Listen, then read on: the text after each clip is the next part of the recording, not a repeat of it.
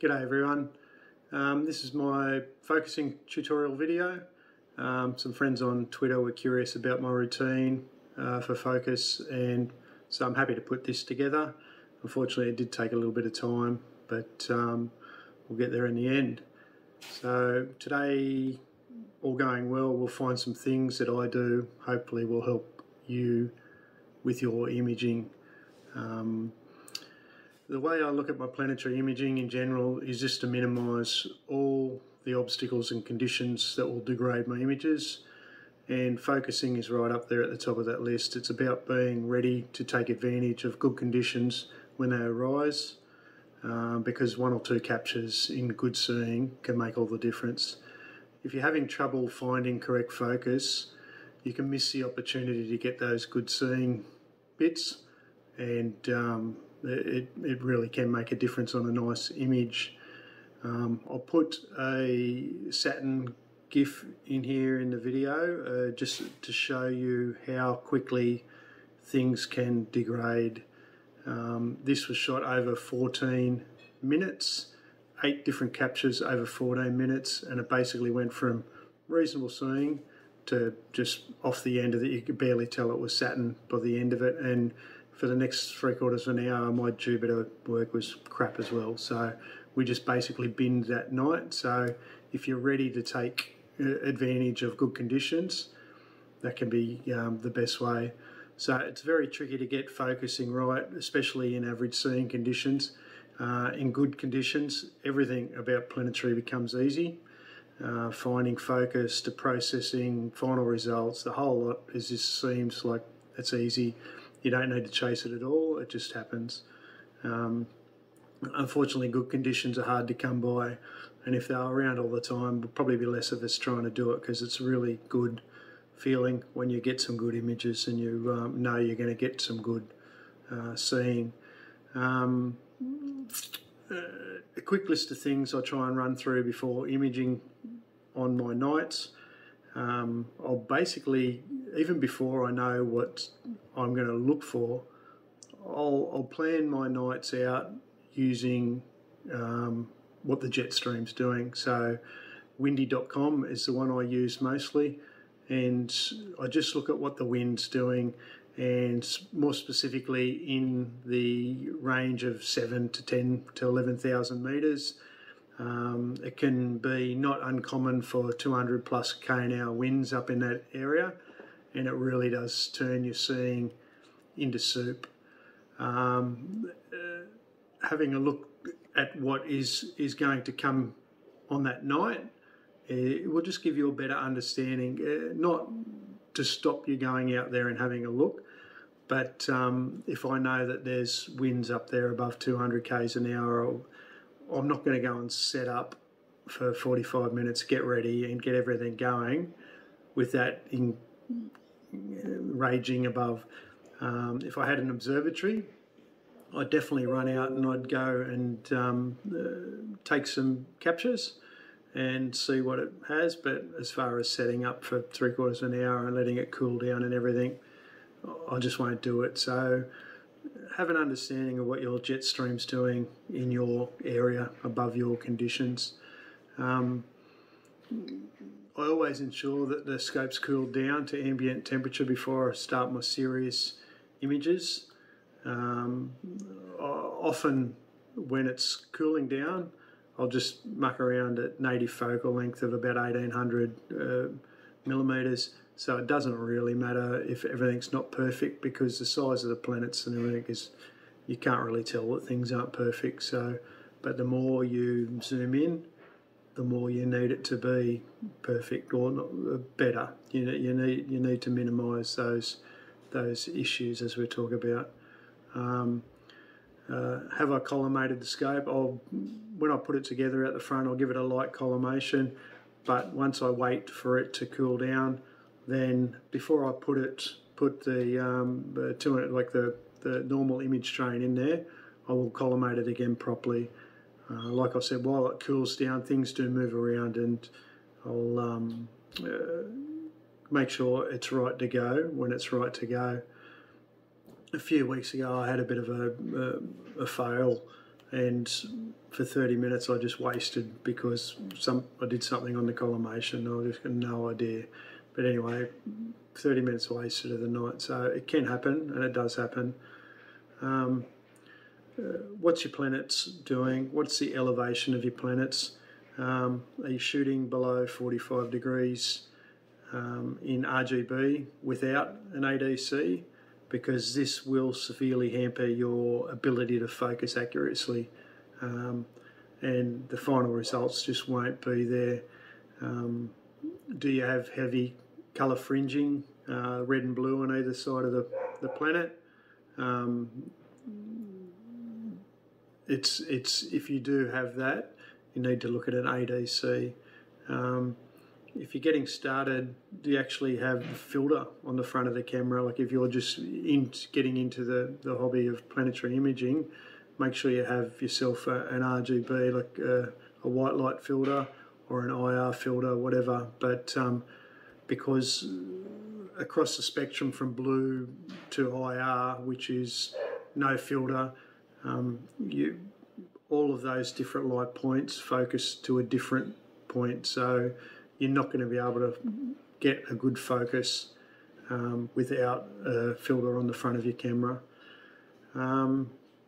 If your target's elevation is lower down in the sky, just temper your expectations, because you're not going to be able to get a really sharp image of something if you're only shooting at 25 or 30 degrees. There is an inherent softness that you can't get away from shooting that low down, and on the screen this will also play out, that you will see that on the screen, and it will hinder your ability to focus properly. The better images will maybe look to use far lower frame stacks in that, instead of stacking 2,500 out of 10,000 or 4,000 out of 10,000. They might only stack 500 frames just to really capture that better amount of seeing. Or they may even shoot in IR, synthetic green and a blue. I'll put a picture up here on the screen, and it's my Mars image from, I think it's the 3rd of December. And I just pulled that apart and made a synthetic image. So I took my old RGB image, I pulled the blue channel out of it. I had the IR channel because I shot colour and then IR for that night.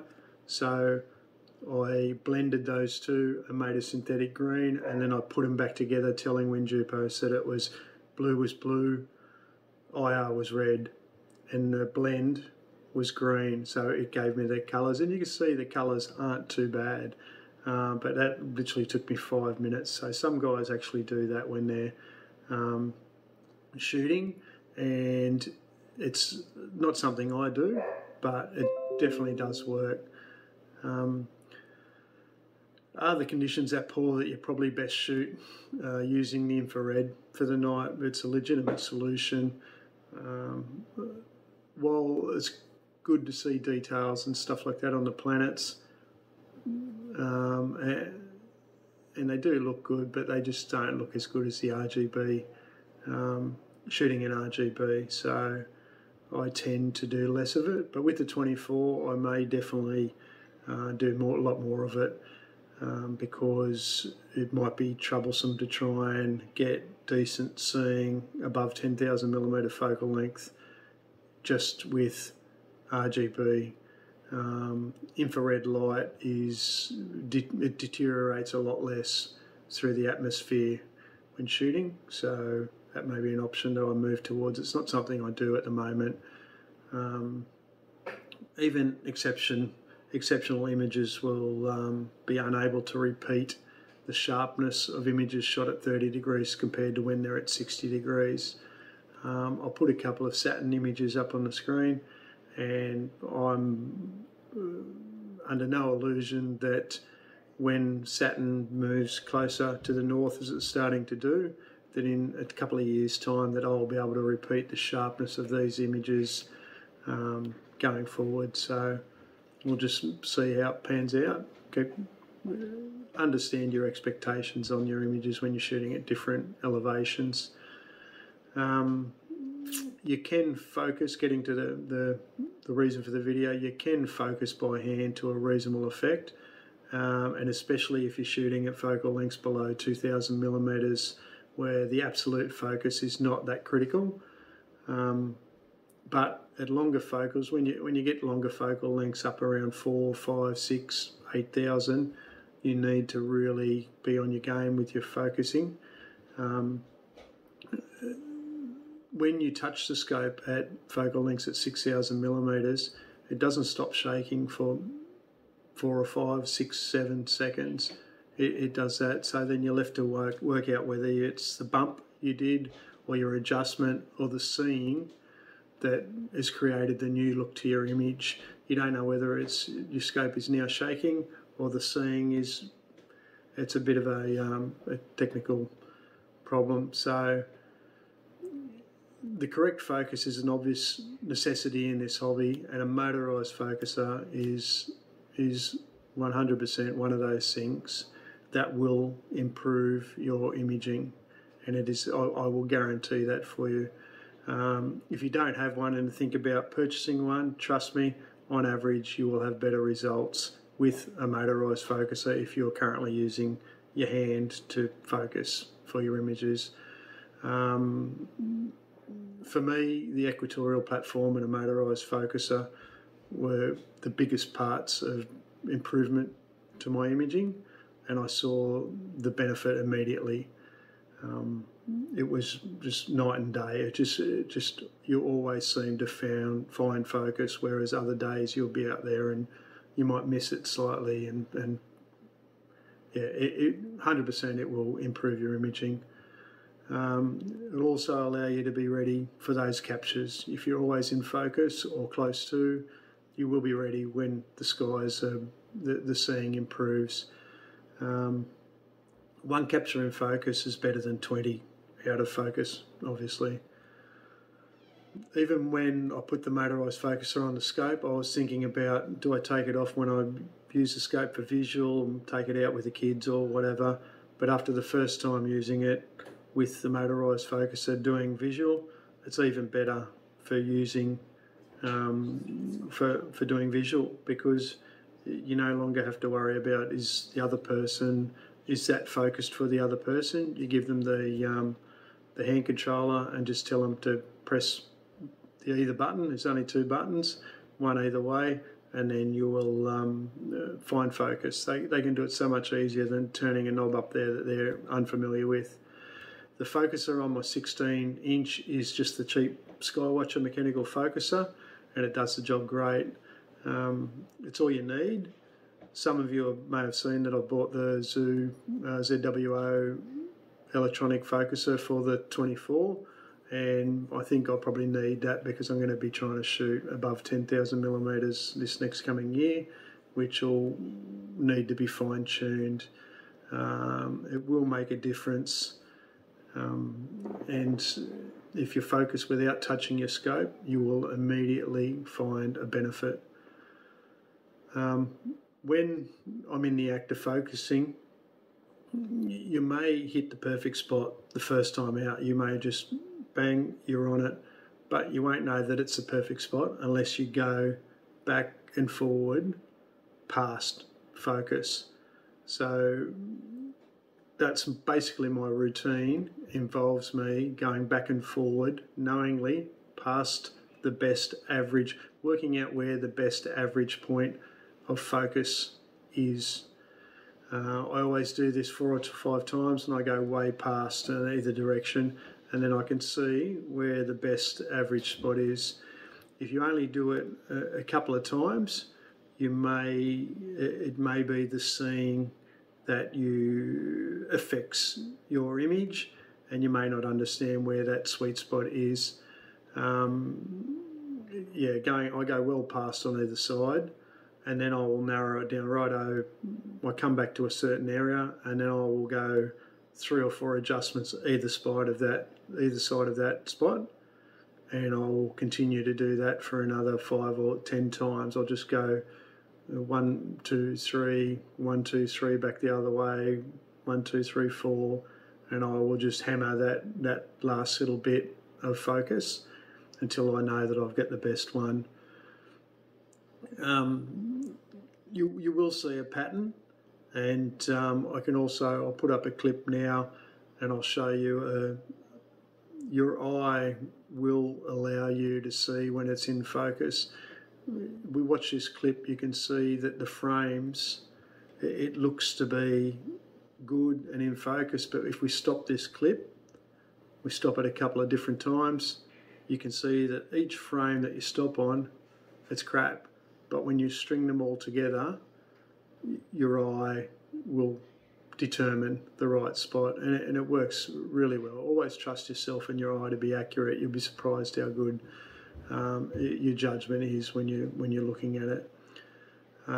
Take your time to do it. As I said, one capture in focus is far better than 20 out, and do it every 20 or 30 minutes, or when you feel like you need to refocus, go back and do that same routine, back and forward past an acceptable looking area, and then fine tune down around that area, back and forward. If you're using fire capture, make sure you use the things built in to help with fire capture. I'll put a couple of slides up on the screen. The focusing aid tool, this is really good. If you check this box, it will center the planet and make sure that it doesn't move. It just continues. There'll be no fluctuation and moving, so your eye doesn't have to chase the planet around the screen at all. It just stays there, so that really helps with you being able to determine areas of contrast. Another area that fire capture can really help you is there's a screen adjustment button that's up the top here in the center. I'll put this other screenshot up, and all of the changes you do here to create more contrast on the planet and help you focus aren't reflected on the captures. This just adjusts the screen of your computer to help with the focus. So you can get your screen to look superb, so you can find that extra focus spot, but it's only the screen that this adjustment will affect. So that's a really good tool as well. For targets, with the moon, find areas of like shadow. I enjoy imaging the moon in shadow because it really brings a bit of depth out. But if you don't have shadows and areas of high contrast, try and look at the ridge lines on the nearest crater in your image, or depending on how far you're out, maybe the edge of the moon. But I always look at the crater edges and the shadows that they cast for best focus there. Venus is pretty bland, but obviously just focus on that bright edge of the planet.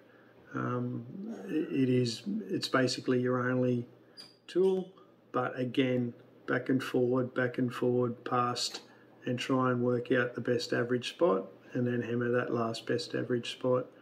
Mars, look for the structures on the planet. They really are quite dark, and they are the best. The albedo markings on the planet, they're the best to target with Mars, and they really do a good job of letting you find a good focus spot. Jupiter is the same, structures on the belt, and try and find something that is, again, contrast driven. The moons are a good, if they're close by, they're a good item that will get you into that rough spot. So you can start with the focus on the moon and get you in that fine tuning area, but then always try and use the planet for the best fine tuning of your focus. Saturn's the Cassini division. It's by far the easiest and best way to do it. Again, with us at the moment, like it's up around 60 or so, and it's really is easy. But when you're shooting it down in the 20s and 30s and stuff like that, like some of our Northern Hemisphere friends are doing, you really need to have an ADC on that, otherwise it'll look like soup all day long. Like it really will make focusing difficult. Uranus and Neptune, I've been told over the years, like I haven't been able to image them that much, but focusing on a star next to them is easier than focusing on the planet itself. But if you don't have a star close by, again, just try and use the tools available on Fire Capture or your capture software to make it easier for you to do that. That's about it. Overall, it's about finding a routine that works for you and your setup. I hope I've answered a few of your questions. If not, leave some comments down below and I'll try and get back to you and help out more. I'm happy to answer questions down there in the comments. What else have I got here? Yeah, that's about it. I don't think I've missed anything. All right, guys. We'll see you next time. Bye for now.